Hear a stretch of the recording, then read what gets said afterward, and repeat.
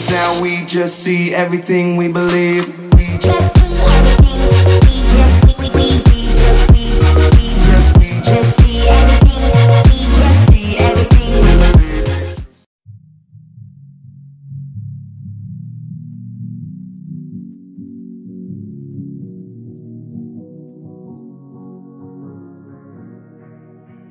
Oh!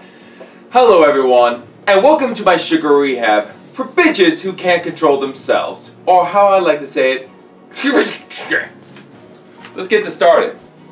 Here at Sugar, we understand that sugar to you is like meth is to druggies, or how I like to determine it, prank videos to pubescent little boys. Oh, no, I'm sorry. Maybe those parents shouldn't have put so much sugar in their Cheerios. But right now I'm actually going to show you one of our many clients that actually succeeded in finishing the sugar rehab program. Hi, I am Kyle, and yes, I actually finished the sugar rehab program, so I have no justification to eat any kind of cookies, cakes, Funyuns. Wait, no, that's not. What are you doing?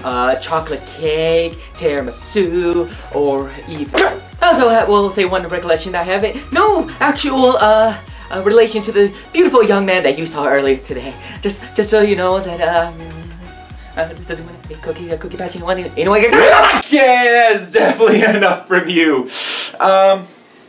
Give me 1 second. Strip. What are you doing? What's the goddamn? Where are they? God damn it! What is this? Fucking amateur hour!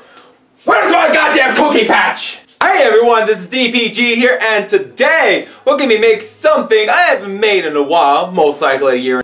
Okay, and 100% honesty, what the fuck is with my hairdo? And half, mostly because I have not tried this kind of way, mostly because this is how I do it, and mostly because I am excited to try a different recipe I personally have not tried. Today we're gonna be making some high protein oatmeal peanut butter chocolate chip cookies. You don't need a whole lot of ingredients. Just make sure you get a protein that's suitable for you. Personally, go with vanilla, but my dummy self did not check and I got strawberry milkshake, so we're gonna try something different. You really don't need a whole lot of ingredients. It's actually quite simple. Let's get right down to it and begin this show right now. As you can see here, I already have most of my ingredients lined up. We need 30 grams of good quality protein, 30 grams of peanut butter. I put 60 because I like my peanut butter. 2 tablespoons of chocolate chip. You have 2 servings of peanut butter powder. That's my own little added ingredient. We got half a cup of oatmeal with a little bit of baking soda right there. You don't need a lot, just 1/8 of a cup.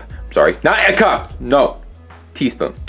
We got 1 tablespoon of butter, my own. It says butter substitute, but I'm going with the real thing, ladies and gentlemen. And of course, 1 egg, 1 tablespoon of agave nectar, 1 tablespoon of maple syrup, and a little bit, just a tad bit of brown sugar, tablespoon, and of course, vanilla. You could use imitation or actual vanilla flavor. Your choice. I just have imitation vanilla because I'm running out of this stuff. The number one thing you do need in this, besides the syrups I showed, is natural peanut butter. We're talking about peanut butter that only has 2 ingredients: peanuts and salt. Do not get the Peter Pan. Do not get the Skippy. Do not get the store brand unless it's that kind of brand. Here's why. Why am I paying for extra oil? I want peanut butter, not peanut plus other oils butter. I am paying for peanut butter. I want peanut butter. I don't want a thing that is so close to peanut butter spread.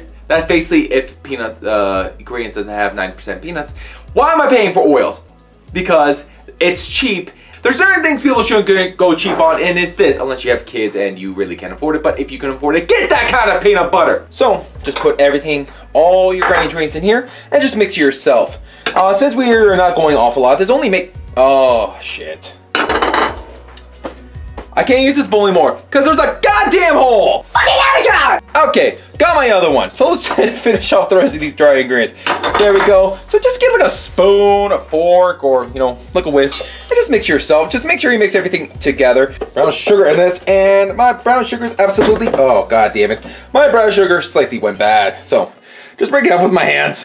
I actually wash my hands before I start cooking because that's how you're supposed to do it, people. We may not be in a restaurant, but we're not animals. Now what this recipe calls for is only a little bit of imitation vanilla. Just like 2 dashes. Boom, that's it. 1 large egg. So, 1 tablespoon of good, delicious maple syrup. 1 tablespoon of butter. Okay, I'm skipping my 2 cents on this one, and maybe you should be careful about how much butter you put in this thing. How do you even know? You don't even eat this stuff, dude. Nonetheless, you should be able to taste the butter, not drown in it. What? You're saying that I use butter as an actual crutch in my whole stinking life? That the only people I actually engage with are inanimate objects that I create in my mind because I am too damn scared to walk outside, say hello, and see no one else except my little home and cubby. Maybe, just maybe, you're using butter as the crutch because what happened to your brother? Don't you dare talk about that. You don't know what fully happened. I was there. I saw everything. I saw him grilled, buttered, and cooked right in front of my eyes. They were maniacs, monsters, and worst of all, they made me eat him. What? They fed me his grilled rosemary leg, and I liked it. You liked it? Oh yes, No, you buffoon! He didn't die! He now runs a game bar in Cabo ever since he got buttered! Guess it triggers something deep inside him! Freaking homophobic, Jesus Christ. Come on, get in there. Now, here's the thing. You're probably wondering why am I not letting the butter soften? Well, I actually, while I was doing this, oh god damn it, I didn't open it! Fuck! You know, but certain things you shouldn't eat. You should not eat corn syrup at all. That's literally the devil. And people tell you, that shit's natural, they're lying. Do you know what you have to do to make corn syrup? It's actually freaking nuts. No, this one's gonna take a little bit longer because like I said, you got the butter. You gotta mix everything in here. Oddly enough, I'm surprised that this recipe does not call for, milk or anything like that. I was actually impressed by that. I'm not mad or anything. I'm just a little bit shocked it didn't ask for anything like that. We might have to, what's the word I'm looking for? Add a couple drips of water, but that's fine. Now, while we're mixing this, make sure you preheat your oven to 350 degrees. Make sure you get every little delicious piece of, we're gonna see, as you see, it is lumping up a little bit. Oh my god. Well, I'll be right back fixing this. Okay, this time I actually got a spoon this time to mix everything else up again. It might be a little bit too thick, so I'm gonna add a couple drops of water. Not a lot. Here's why. The peanut butter powder absorbs a lot of liquid because it's made for that. It's made to give you that peanut butter taste without, all the fat from the peanut butter, even though peanut butter fat is actually still good for you because fat is still good for you. Make sure you get a pan. Make sure you get some parchment paper because you don't want this stuff sticking to it.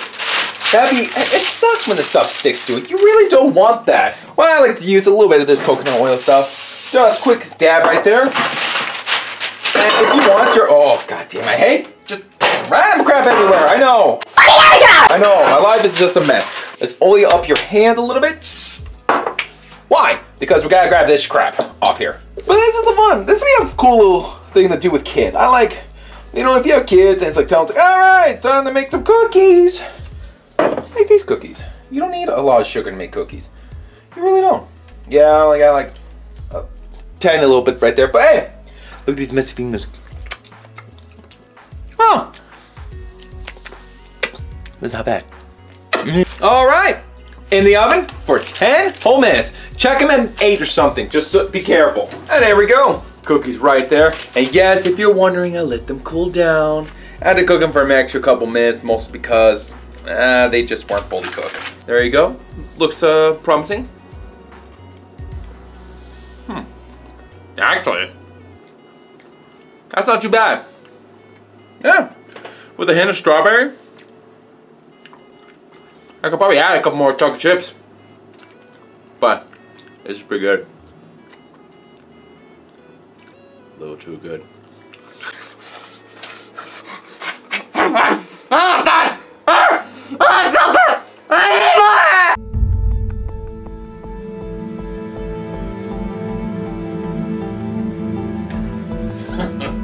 Poor bastard. Didn't even know what his blood sugar was before he even died. What the hell are you talking about, Dick? What kind of drug do you actually have to check your blood sugar for? Well, from the samples we got, what it looks and tastes like, and one of our dogs showed, I think I know what this is. Well, what form was it? Crack? Cocaine? Meth? I don't know.